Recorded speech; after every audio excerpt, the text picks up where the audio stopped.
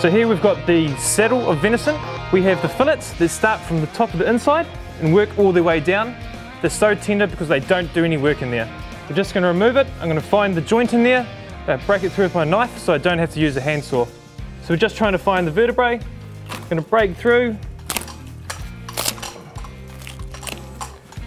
Just remove the carcass from the hind. So what I've got here is the whole saddle. I'm going to take the ribs off here.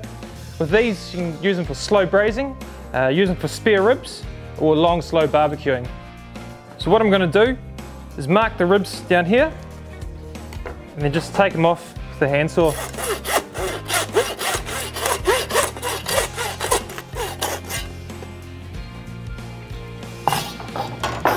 Same with the other side. Just going to mark down the side of the ribs here, and then just carefully take it off with the handsaw.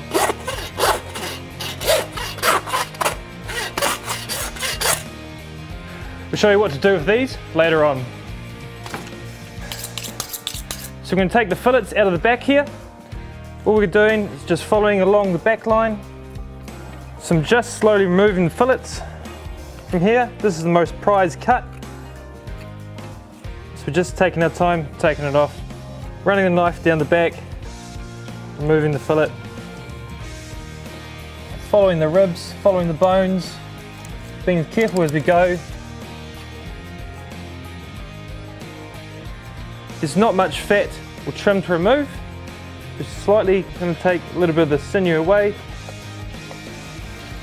Take a little bit of the chain off the side here.